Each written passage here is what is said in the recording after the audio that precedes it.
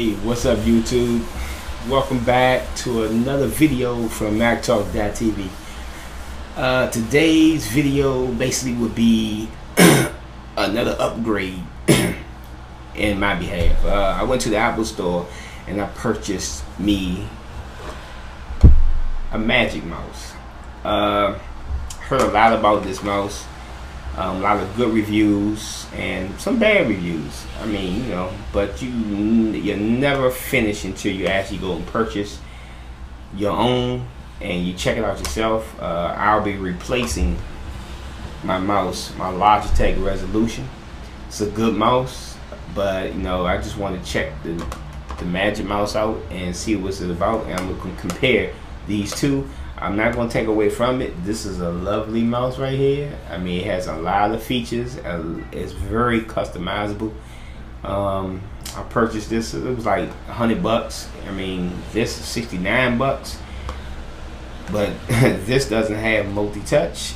And we're going to check it out and see what it's all about. I'm going to crack this baby open. We're going to see how good it is. Okay, here we go. Alright, as you can see, you know, the Magic Mouse may be slightly a little longer than the Logitech Resolution, but I mean, it's still in the box at the same time. But let me just crack this baby open.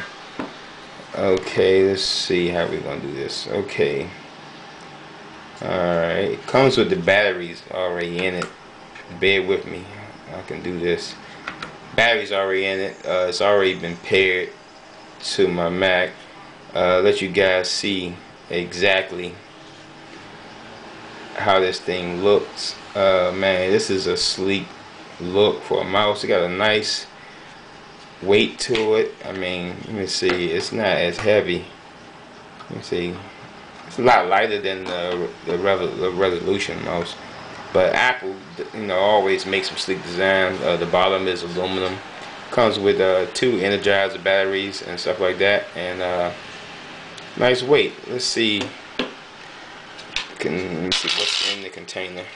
Okay, as you can see on this manuals, basic Apple stuff that comes with all their products, instructions, and pretty much that's it.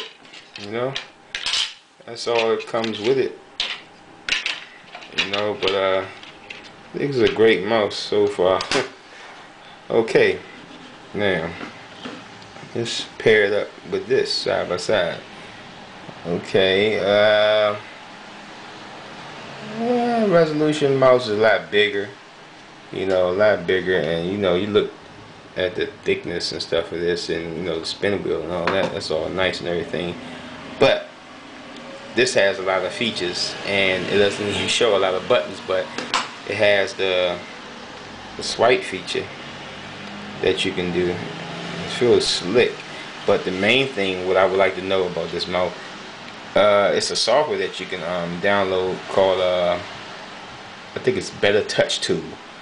I'll leave the link in the sidebar for you guys can go and download the software to go with it, and you can enhance the multi-touch feature.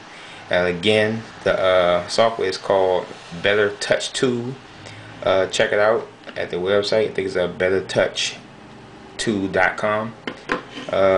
I've tried the software out. It's a good software but I'm looking forward, you know, for them to develop some more software that you can put on your Mac, and this thing can actually do a lot of things within Photoshop and a lot of Adobe software.